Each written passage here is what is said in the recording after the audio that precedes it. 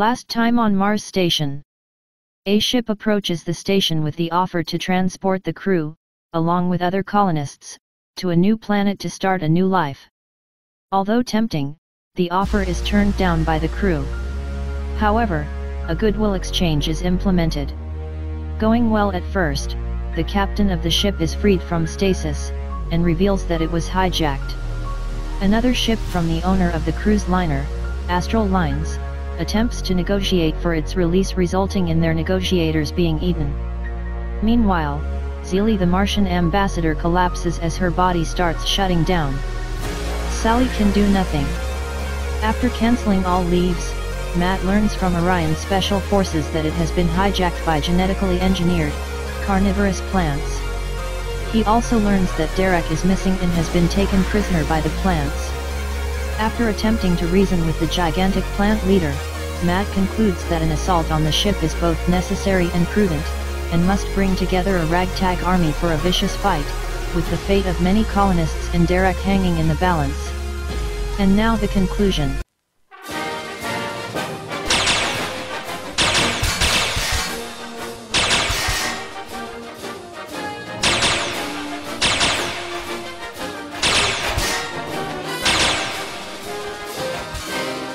I am from Orion Special Forces. The tactical situation is very serious. We will be commanding the attack on the ship. If we can, we would like to avoid destroying it because it may have vital data on the plants. The objective is to remove the plants from the ship one way or the other. We don't believe that this particular group of plants is armed, but we could be wrong. What we do know is that we will be outnumbered at least 3-1 by the pod creatures alone. They will be using diversionary tactics, and no doubt will implement many barriers and tricks. Many of them will doubtless be appearing as colonists, for example. This attack will not be a surprise. Once you have identified a target as a plant, you must kill without remorse. Also, if they are unarmed, they will be doing everything to drag us into hand-to-hand combat. Captain Matt Stone will be coordinating all this. His sister will now explain who will be in each team. For anyone who does not know, I am Heather Stone. The force against the plants will be split into 3 parts. Jill Lass will command Discovery, and the rest of the crew will be from Astral Lines. They are inexperienced in combat but are excellent flyers. They will also fly the shuttle and ship. This is the best place for them as they are civilians. Team number 2 will also be using Astral Lines personnel to help release hostages from the stasis. The biggest issue may be convincing them to evacuate, but I think they will when they hear the fighting. I will help provide security and hopefully be able to get Derek out and give him a weapon. Team 3 will do most of the fighting. Use the tricorder to determine who is a plant and who is human. Plants give off little heat. Our objective, once all colonists are off the ship, will be to set a timer to evacuate the air, destroying any remaining plants and life on board in the process. After that, the ship will be repressurized, and then the colonists return to their planets. May God help us.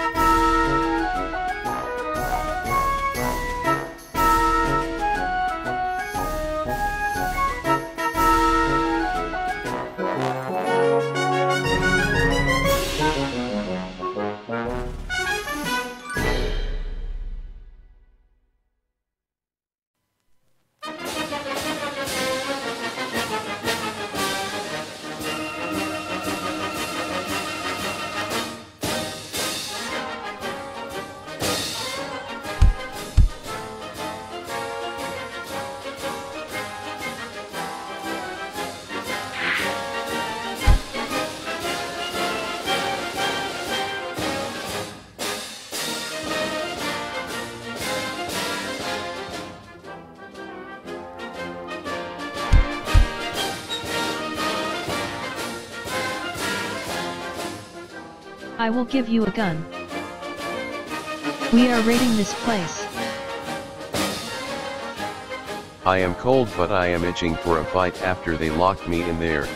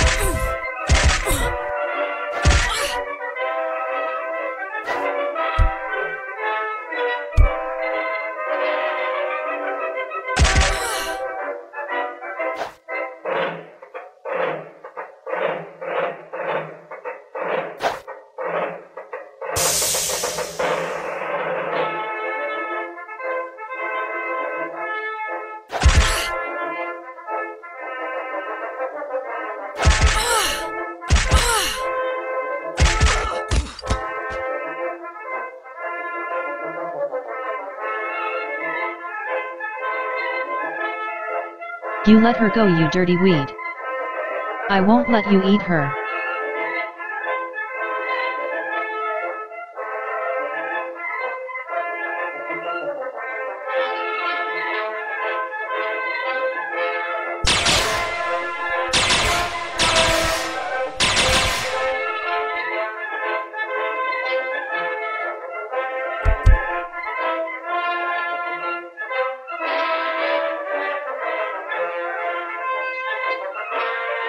Go up the ramp on the side and then the red ramp. Good luck. Stay away from combat.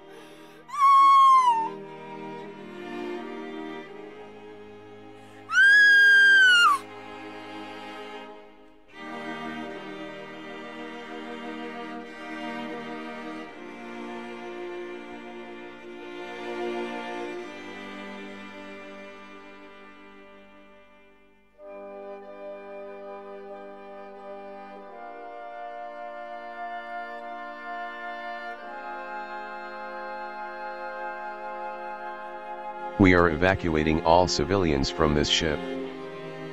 Climb the red ramp up to the hangar bay. Please trust me. I am trying to save you.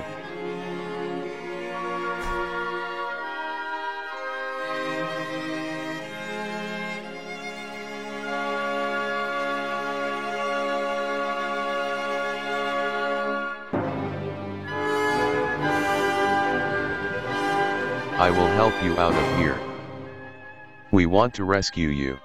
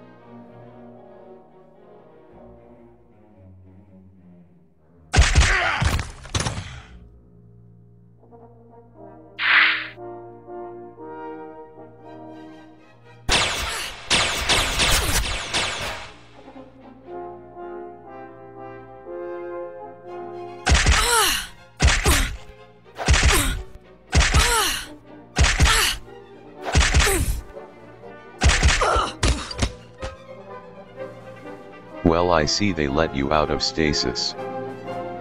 How nice. I could use a snack.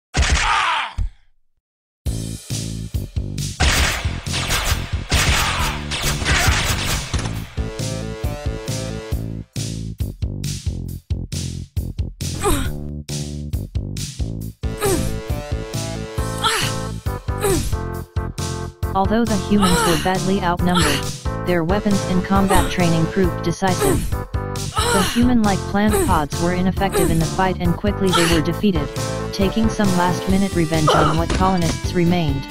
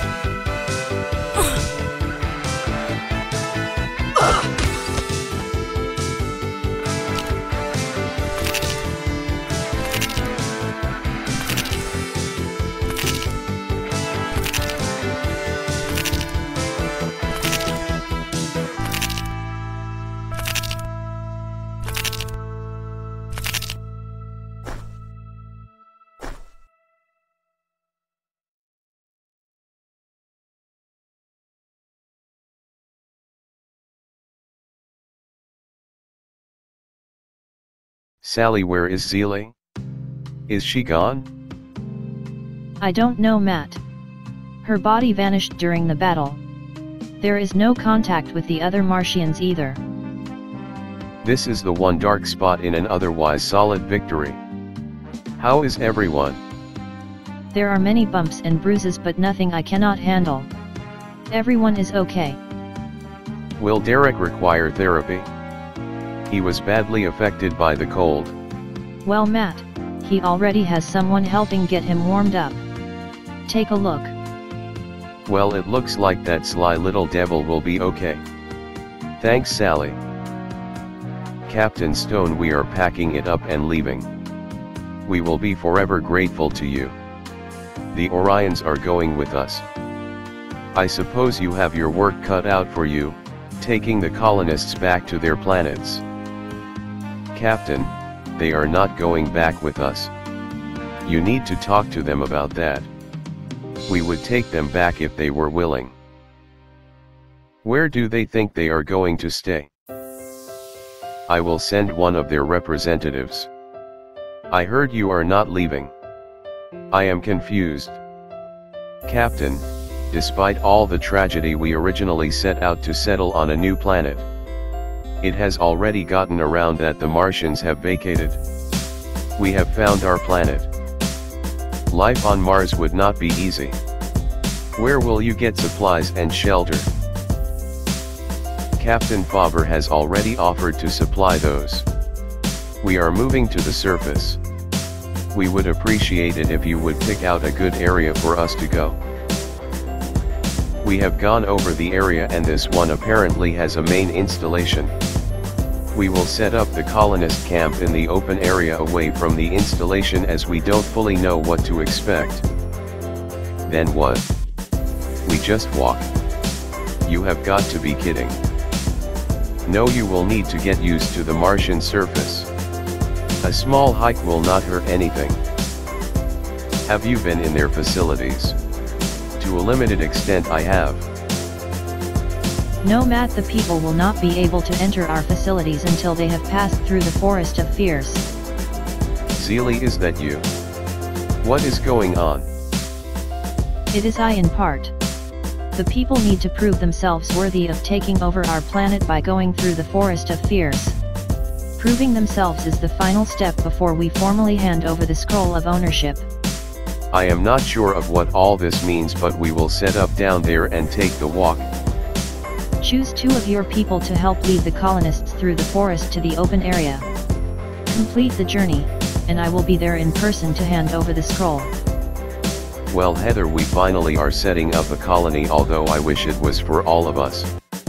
These people have worked long and hard and suffered terribly for this. And now to have to go through the Forest of Fears, whatever that is, it just does not seem right somehow. After those nightmares we had, I doubt this place could scare me. Those Martians have been really mysterious. Matt told me that Zelie was completely different. Hello, Earth officers. I am Ambassador Lacey Jean of the planet Pegasus.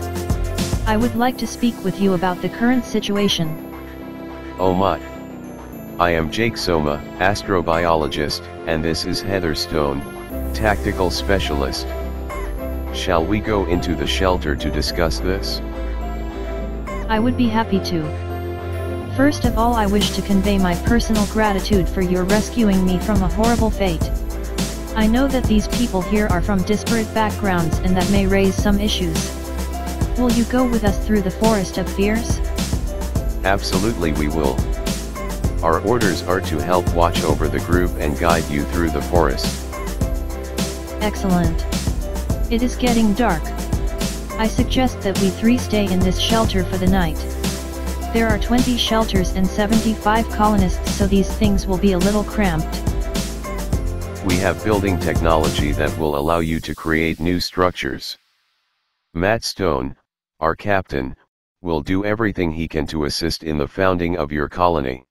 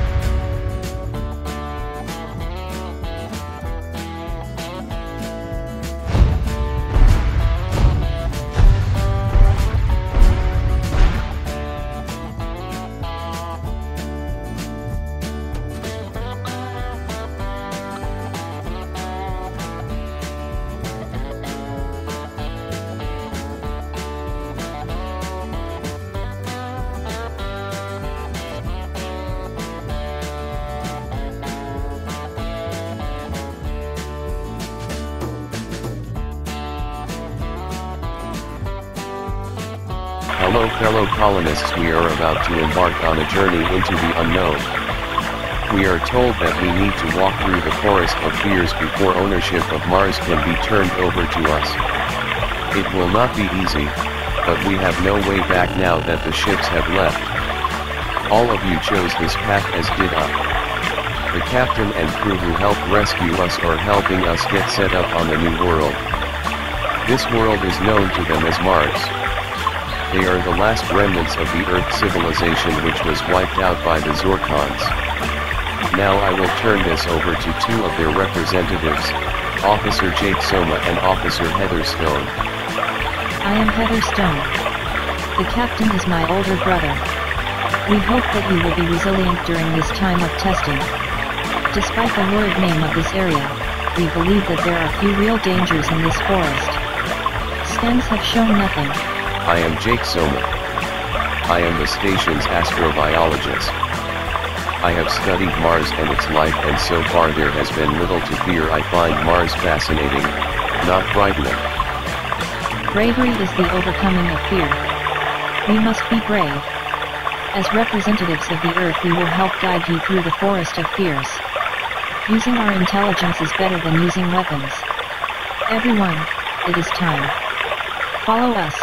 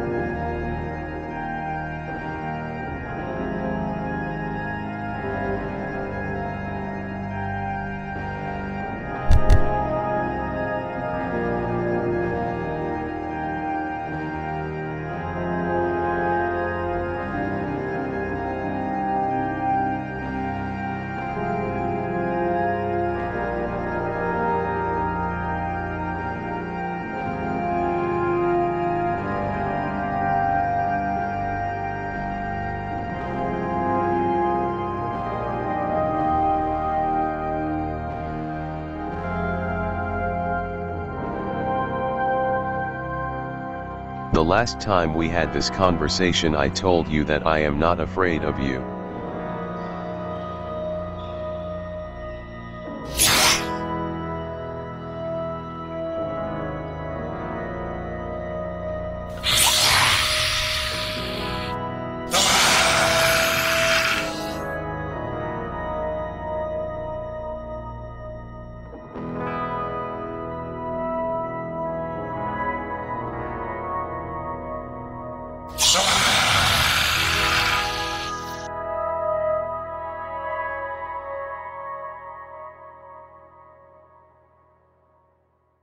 Well, I hope you are satisfied the way you have frightened the colonists. Frankly, I think they have suffered enough. I am not afraid to say this to Zeely either.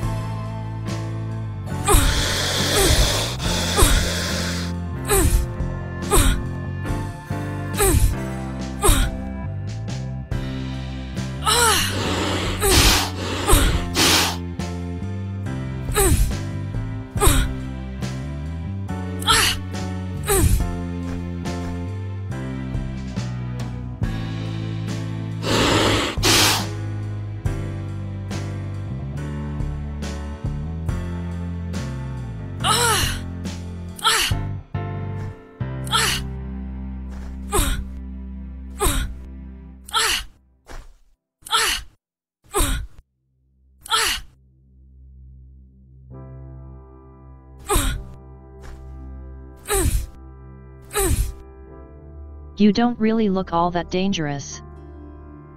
I will not run away from you.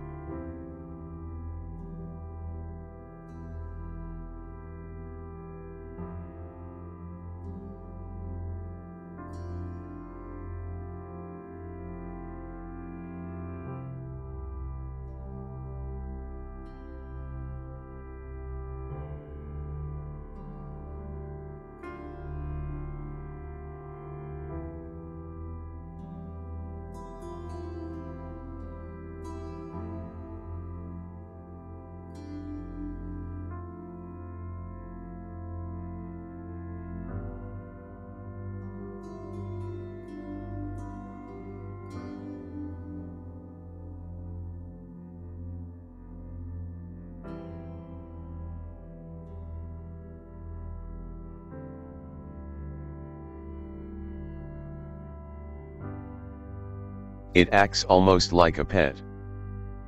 I think it is mainly curious about us, whatever it is.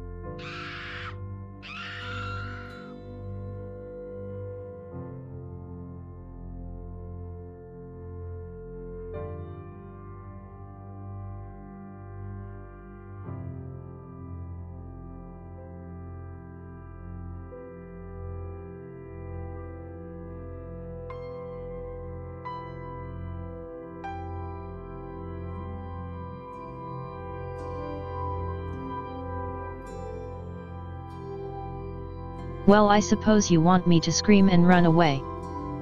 Not so fast. I might just put you in a cage and take you back to the station for a pet. Okay, Heather, I give. You Earth people are just no fun sometimes.